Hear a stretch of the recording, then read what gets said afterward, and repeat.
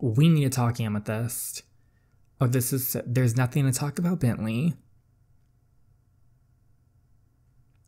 Ooh, today is the day. It is the finale of Crossing the Line. If you're returning, we are about to find out what happened in the last one. If you did not see that and you're new, go check that one out because we're reading this lit story right now where with this girl's stepbrother, we're flirting on and off and, things are going cute. We really helped him. He was a mess the night before, a drunken mess. We helped him back. Disaster, but we were good. And then we shut the next morning and we walk in and his ex is in a towel. So we're going to find out what happens. Did Bentley do something bad? I don't know. Let's see what happens. I hope you guys enjoy. Give it a big thumbs up if you do. Subscribe if you haven't already. Go follow the amazing author Bree. Their Instagram is linked in my description box down below. And without further ado, let's start the drama.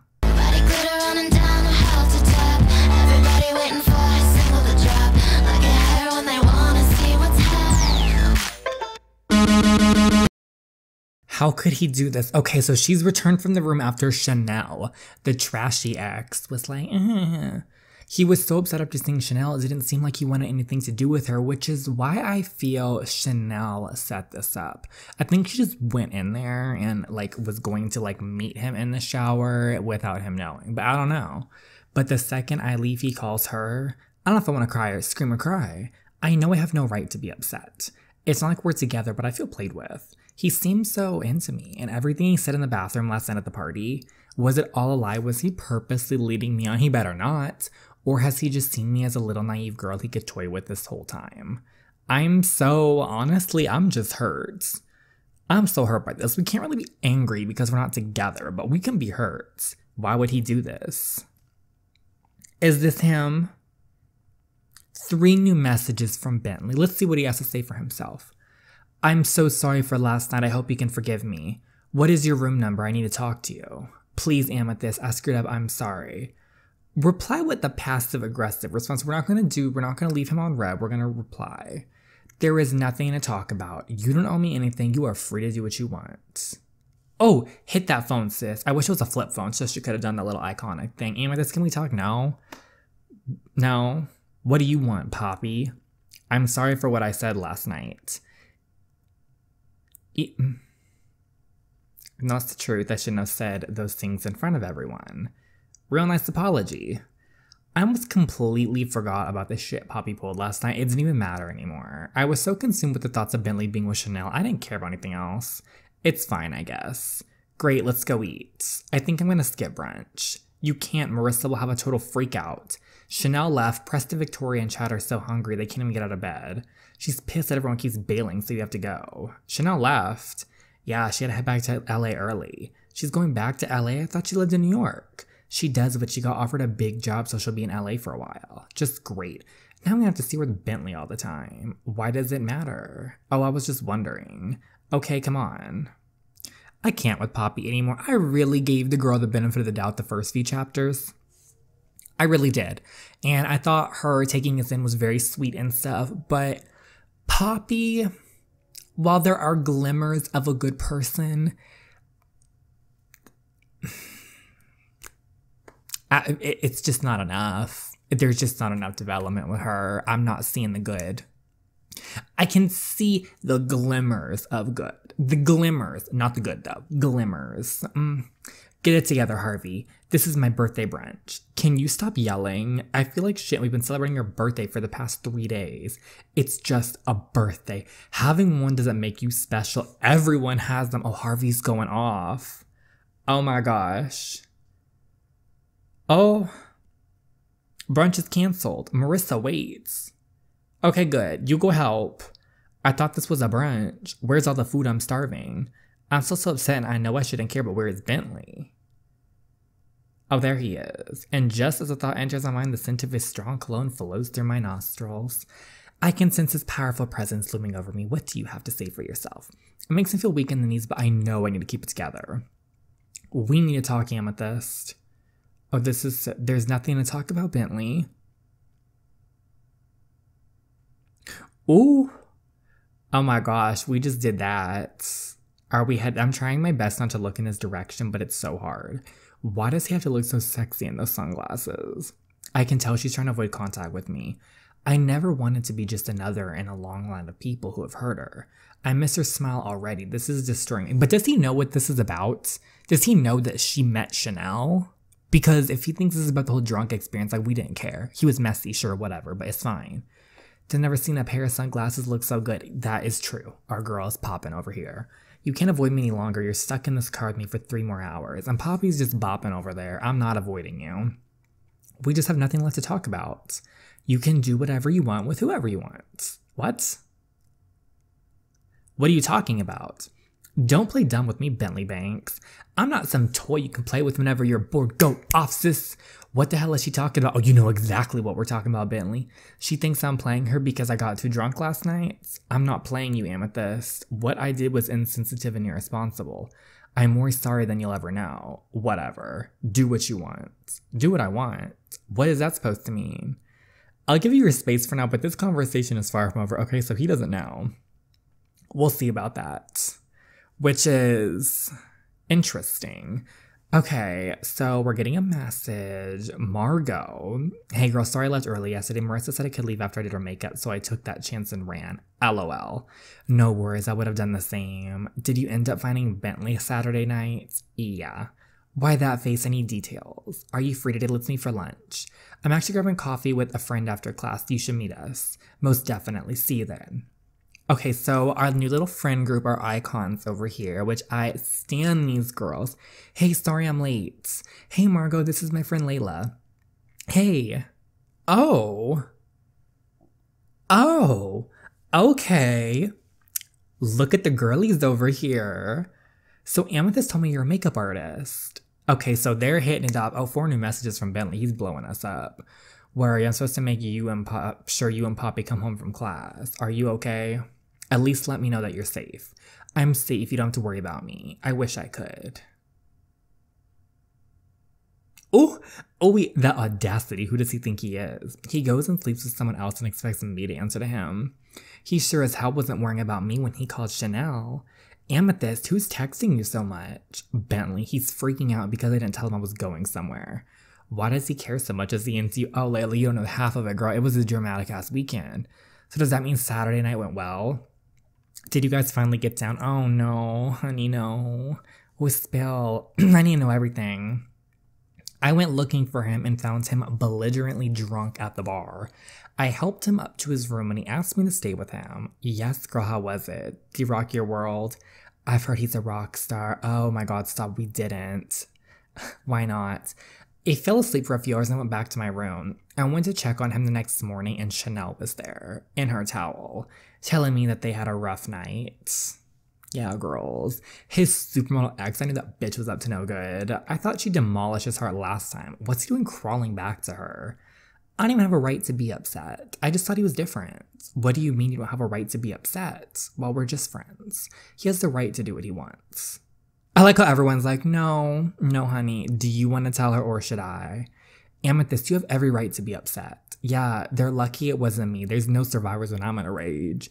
You've been telling me for weeks how much he's been flirting with you. He even made up a plan to pretend date you. True. Come on, he was totally playing you. It was probably his plan all along. I say forget him and find someone new. And in case somebody's told you, the entire friend group is absolutely toxic. If only it were that easy. I felt things for Bentley I never felt with anyone before. I get butterflies. Okay, she's fallen for him. She loves him. Yeah, she's fallen. We know, honey. I agree. Every time we talk, it's always some drama that you don't deserve. Come hang with us instead. I'd love to, Layla. But I'm afraid of what Poppy might say. Girl, you know what you have to do. It's just I owe her so much of my life now that I feel indebted to her.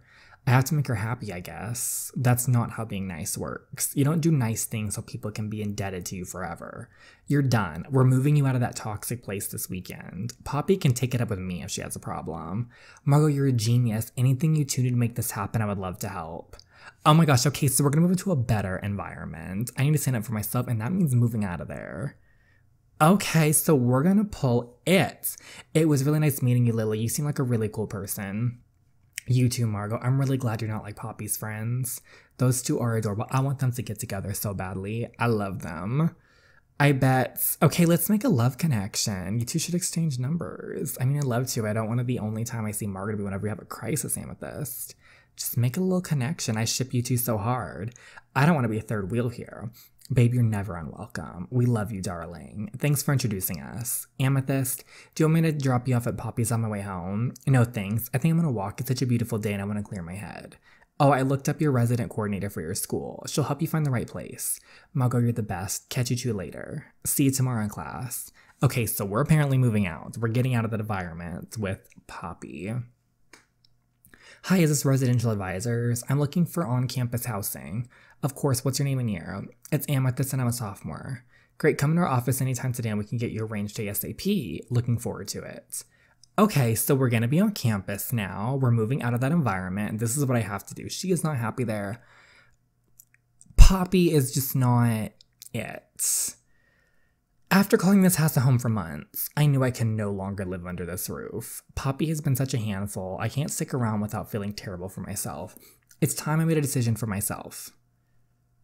Poppy, hey girl, can you grab me a water? I'm absolutely thirsty. Speaking of which, Chad is coming over later. Do you mind leaving?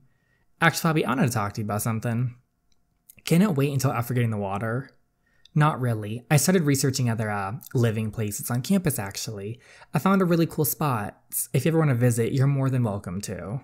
So you're leaving me? Well, after everything I've done for you, you're just going to up and go without ever saying thank you? Oh, honey.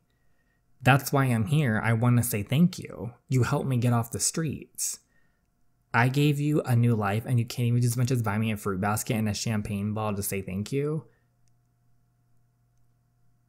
Please, Papa, I really just want to say thank you for changing my life. It's really meant everything to me. Please don't be mad.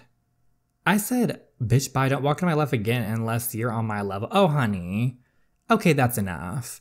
Ever since you took me in, you treated me like a stray you found on the side of the road. Do you know what it feels like to be a pet project to someone else? I'm so thankful that you got me out of that situation, but that doesn't mean that you can use me as a servant. I don't treat you like a servant. You just asked me to fetch you water. If anything, you use me like an accessory. One that people see good for her. She's not all bad. You're only nice to me to make yourself look good. Sounds like a win-win situation to me. You are disgusting. Friendship isn't about winning or losing. I hope one day, Poppy, you learn that. I don't wish you any harm. I wish that you learn to be a better person. Goodbye, Poppy. Bye. Yeah, I know. Don't come begging. I really can't believe she said those terrible things to me. I thought she was someone I could trust. Girl, but repeatedly she hurt my feelings. There's no way I could stay in this house with her in it.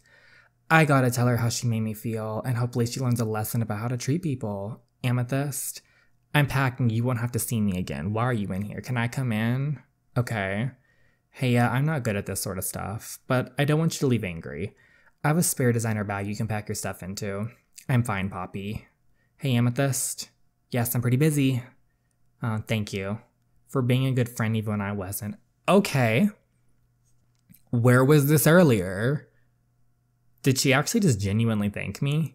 That's never happened before. I know what you're thinking. I mean it. Can we hug maybe? It's all I ever wanted. Okay, just a little perfume before, okay?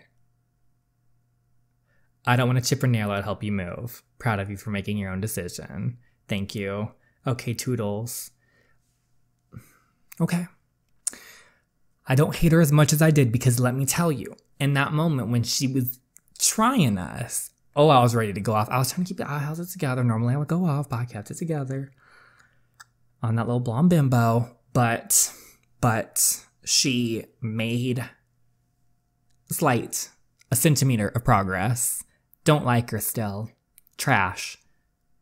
Garbage. But at least we ended on cute terms. I didn't have too much stuff, so we also had to head to a few department stores to buy furniture. Glad I could help you move. Okay, we have a cute new place. Why is that? There's really not too many boxes here. That's a minimalist lifestyle and I applaud it. Oh, minimalist is one way of putting it. Poor might be another. This is actually an amazing spot. Ugh, look at all that greenery. It's such good energy. Yeah, the view is pretty decent. Let's be roommates. Think about it. We could do morning yoga together, buy a few plants, maybe cook meals together. It would be so much fun.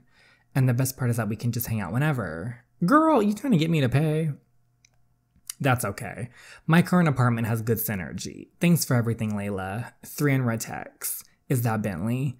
Yeah, he really hasn't given up since Vegas. What's he saying? He's been asking to meet up. Does he seem honest? He has been with me. I say meet up with him, hear him out. I can lock up and give you the keys later. Okay, I'll see you later then. Good luck, girl.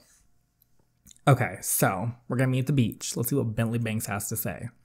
The same place as the party weeks ago. Oh, the messy party. I showed up a little early. It was freezing, I was shaking, and then I saw him hurriedly walking over, and suddenly things felt a little warmer. He's still cute even when flustered. Sorry to make you wait. I got here a bit early. Well, there's a lot I wanted to say. I'm here, so say what you have to say. Oh, she's ready to drag. All right.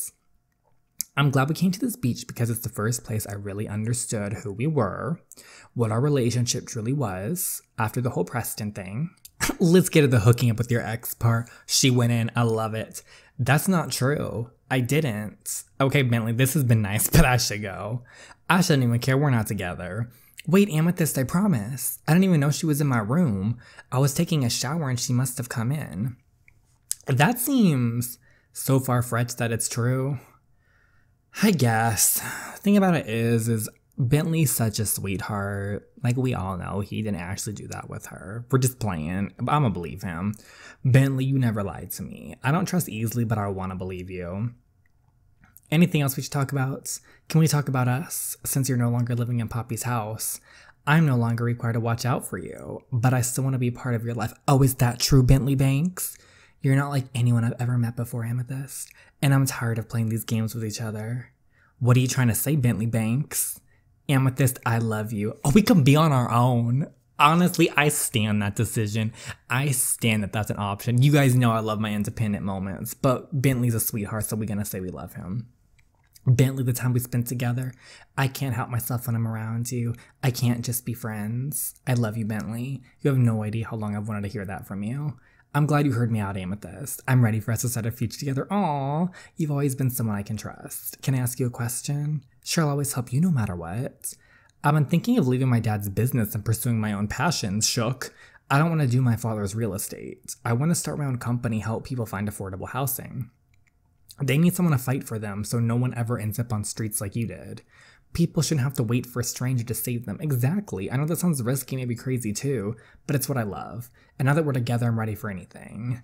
What do you think? I think he should do his own dreams. You're a good person, too good to be working at your dad's company. Although if we don't work out, what's your dad's phone number? I think you should absolutely follow your dream. It's the sweetest thing I've heard. Thank you, Amethyst. I knew I should ask you. Well, I'm glad I could help. I gotta run, but thank you for being honest with me. Come by the apartment sometime. Okay, wait. After a few months, things are finally starting to settle down. Really nice to meet you. Nice to meet you too, Amethyst. I'm Candace. Tell me a little about yourself. Well, there isn't too much about me, but first off, I'm super clean. I'm taking a really big class load this year, and I'm originally from... Candace told me all about her sweet life. She seemed like a genuinely happy girl, and I was glad to get to know her. But we've had such different walks of life, I was afraid to tell her. I only mentioned a few things. I didn't think she was ready for the full story. Maybe in time she would be. I told a few jokes to ease attention. Text from Bentley. Well, this year is definitely going to be fun. Oh, sorry. My boyfriend just texted me. I'll see you later. See you later, roomie. Okay, so went to the farmer's market together. Since it was equally between his work and my dorm, it worked perfectly. Every Sunday, we'd get coffee before and just walk past different booths. We'd talk and laugh for hours. We'd pretend we're anonymous in a crowd of people. I love Bentley. His whirlwind appearance in my life has made it that much better. Every time I look at him, I almost have to pinch myself.